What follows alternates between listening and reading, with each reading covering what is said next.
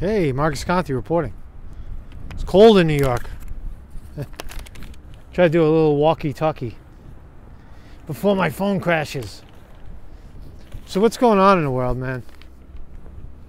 I just keep, of all the stories that come about, I just keep thinking Venezuela is the story of our lifetime, right?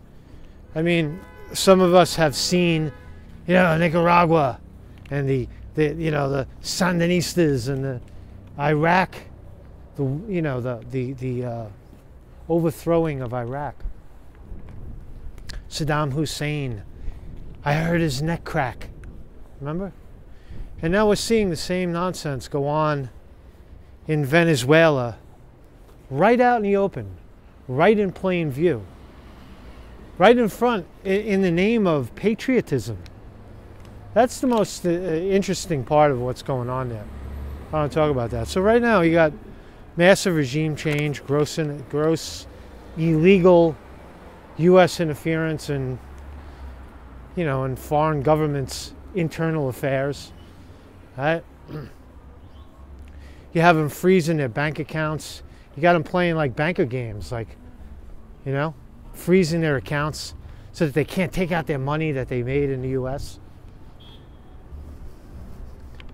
It's crazy times, So who's running the show? You got Mike Pompeo, a CIA spook, right? It's a CIA operation, right? If anybody's doubting if what the United States is doing in Venezuela is not an orchestrated military coup, orchestrated by the Central Intelligence Agency in the United States, then you're definitely missing something at this point in the game, because that's precisely what it is. It's about oil, it's about resources, it's about globalization. And anybody who supports the move there supports globalization. That's who you guys are. I mean, look, empathy can only go so far. I'll just put this on the record. I've been empathetic to the patriots that voted for Trump and believe in Trump and believed in Trump. But you got to remember who the names in this play are. And they are Mike Pompeo, as a CIA spook, straight up CIA spook, right? He was the leader of the CIA. You got this other guy, Elliot Abrams, is also a CIA spook, right? He's the guy from, he was involved with Nicaragua and El Salvador, right? Under Bush, under Reagan, right? These are all spycraft guys. That's who Trump's surrounding himself with. Trump, Pence.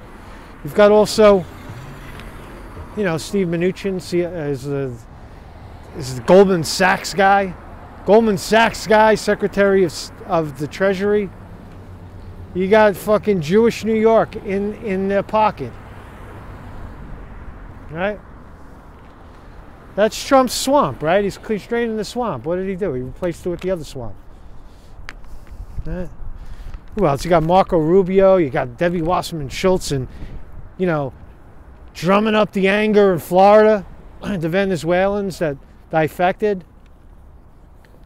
So that's who the coup is. That's who's orchestrating the coup. You got 5,000 troops. You got Bolton, the mustache man, who slipped and said, didn't slip, but put in the mind stream that there's 500 troops, 5,000 troops lined up in Colombia, ready to storm the beaches of Venezuela. All in the name of democracy, right? That's what it's all about, because the United States said Maduro did not hold fair elections, despite the entire the international community that witnessed it said that they did have a fair election.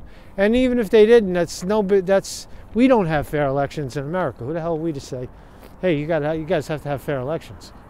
We have the most corrupt, we vote on antiquated machines, but we know that. That's not the reason. The reason is that it's the troika, the troika, is that the word?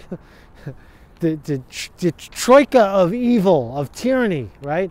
That's China, Russia, and the United States. Look, we already know the facts. I've done 10 videos on this thing, you know. Here's a good quote. It's funny how people think they have a divine right to preach at you and navigate your life once your income falls below a certain level. That's Orwell. I twisted it a little bit. But that's Orwell from Down and Out in Paris and London. One of his first books. He said that he explored poverty. And people leave you alone when when you have money. No one's going to step in and tell you how to do your business. But once you hit that poverty level, boom, everybody's telling you what to do. You know. What I want to say is this, and I'll wrap it up. I'm going to make this quick because these phones freeze up. The battery goes down to zero quickly. So, but the most important part of this is I am seeing some promise. I've always said, and I've always held to the notion that the change comes from the bottom up. Now, again, there's still people caught in the paradigm of left and right, socialist, communist, capitalist. We're patriots. We're right wing. We're left wing. We're populist, right? And whatever. I mean, that's where my empathy is starting to run out, where people like to tag people with certain names, but what you're actually doing is playing right into the hand of the oligarchy once again. See what's going on in Venezuela. When you support a coup in Venezuela, when you support the United States' move to go into a sovereign nation and take their resources and implant a CIA operative, Juan Guaido, and replace their elected president, Nicolas Maduro. You put that CIA operative in there who's friendly with our CIA. And why are they doing it? Not to save the people, but to expand the globalism, to get the corporations in there. You heard Bolton in his own words. It's all about the oil. You got Mnuchin, they're freezing accounts. They're freezing the Venezuelan accounts. They're trying to starve out the people, right? So the Venezuelan people are fighting for their sovereignty. They're fighting for their freedom. They're fighting against globalism, to be globalized by the corporations that have us and everybody in Europe and most of the free world by the balls. Right? Venezuela is holding out. And what do they get labeled? They're tyranny. Right? Right? Look, we got to talk about the solution, is what I'm trying to say. Right? The solution is, in my view, it's antitrust laws on these corporations, but there's a lot more to it. The way to start is to jack up their tax on the corporations making more than $20 million a year. Publicly traded corporations and banks. Jack their tax up to 80%, deflate them, and then start to work on campaign finance law, right, and get legitimate politicians in. Now I know that's socialism, right? When I say tax, you say socialism. When I say tax, you say socialism, right? Or when I say tax the corporations that $20 million or more, you say you're going to tax me too, right? That's what you say, right? Fall into that and watch your country get taken away from you. Well, it's already been taken away from you, but watch your children and your grandchildren be put further into abject poverty and slavery. Enjoy yourself. Keep throwing those terms around, right? Because that's all it gets you. So the Venezuelan people are fighting against globalism, and the jerk-off media in our country and the jerk-offs online that are echoing the Fox News talking points are contributing to the problem. And that's where my empathy and respect runs out. I have no respect for these people. I will shit on them, piss on them, call them names. Fuck you. Debate you? Why? I don't debate criminals and conspirators, right? You want to debate? Fuck you. Make your fucking video, jerk off. All right. So the Venezuelan people, I digress. The Venezuelan people are fighting for their independence. The people of France wearing yellow vests are fighting to oust the oligarchy, right? You see how both of the risings up, right? Well, it's not really a rise up in Venezuela.